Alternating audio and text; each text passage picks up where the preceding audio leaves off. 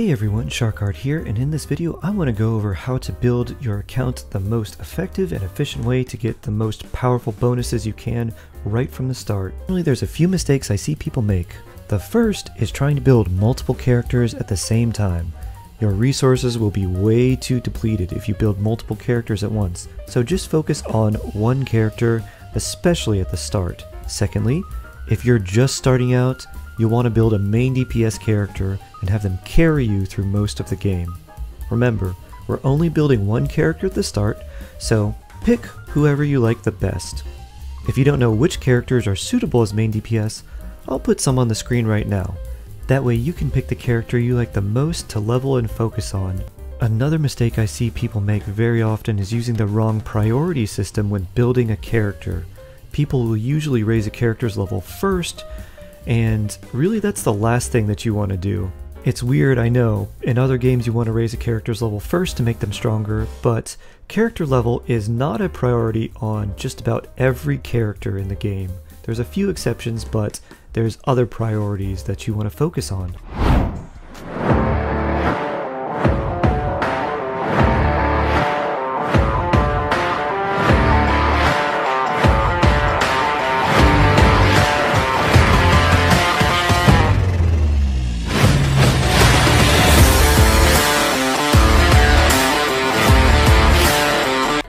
Compiled a tier list. Before we get started though, honestly, like Genshin Impact is not a hard game, so play whoever you want. If you're a waifu husbando player, be the waifu husbando player. If you like a character, play them, enjoy them, love them. If you have a different opinion than I do, leave a compelling argument in the comment section down below. I would love to know. And hey, you might change my mind. Cyno. Cyno, man. Okay, Cyno, I did pull for Cyno. And I did pull for the staff thingy. And I'm gonna be really honest with you guys. Cyno is one of the characters that I really regret pulling. I will put him... Oh, this is such a terrible start of the video. Let me explain. He's got the looks, you know? Like, he really charmed me with the looks and the design and everything. I loved his design. I think his design was amazing, man. Like, and I was so excited for Cyno because Cyno was like in one of the very first Genshin Impact trailers, and when everybody was like speculating and everything, I was so excited for him, man. First of all, the Scarab thing. Collecting Scarab for his ascension is just very painful. In today's beta, a new Dendro character got announced. Her name is Kirara, and by the time she'll come out, she'll be the 5th Dendro character to release in 4 patches. So one could definitely say the pool for Dendro characters is getting a bit saturated, despite the element being relatively young. In this video, I'll be analyzing what we know about her kit, and I'll make some assumptions regarding her potential role on several themes. Note that we're still missing some important information, like particle generation and internal cooldowns, so I will keep that in mind and I will mention where that additional info could bring more upside for her kit. Kirara is a defensive-minded character, with some offensive value on top of that, so she joins Yaoyao and Baiju in the niche for Dendro teams.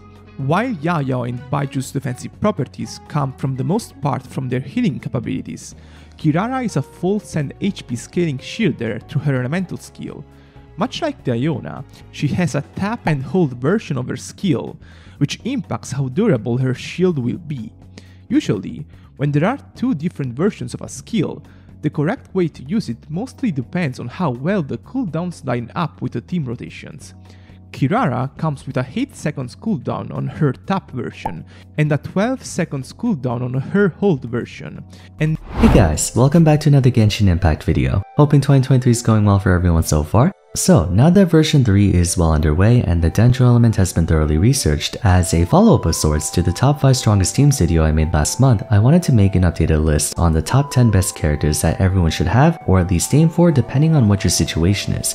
It should come to no one's surprise that Genshin has a lot of powerful characters, each with their own unique purposes and niche that can perform at or even above the same level as anyone on the main list. But to keep things a bit more streamlined, I came to the conclusion that the honorable mentions, while very powerful, are not as multi-purpose. Either way, if you have the means and wherewithal to attain them, then you should very much do so.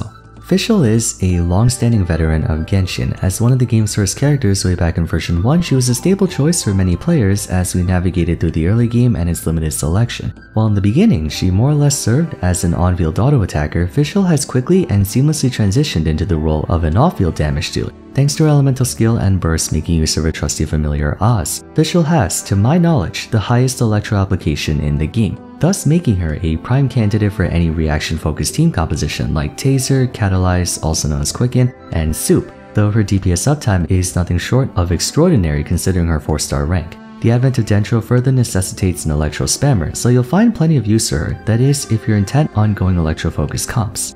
On the subject of being a long-standing veteran, arguably the oldest playable character in the game according to canonical age, Zhongli is someone that I don't think anyone really considers tier 0 anymore, but is still a worthwhile mention. He really has only one main job, shield. Hello and welcome to my channel, I Win to Lose Gaming. It's about time that we had a DPS showdown, and this time it's going to be a battle between the biggest 5-star brains in Genshin Impact, Tighnari, Alhaitham, and Nahida. So let's familiarize ourselves with the combat-ready scholars of Sumeru and their builds. Throughout this video, my Giga Omega brained Alhaitham is using the Light of Foliar Incision at Refinement 5. He is using the Gilded Dreams for most of it, and he's at Constellation 6, and his talents are triple crowned.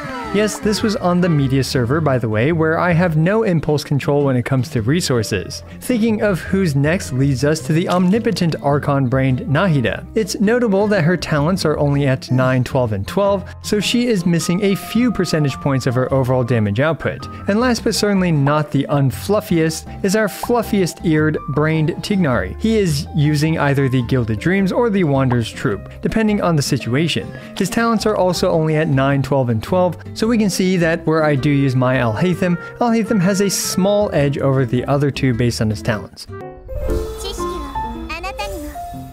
How else are we going to start this off besides by murdering our cute and innocent Regisvine friend?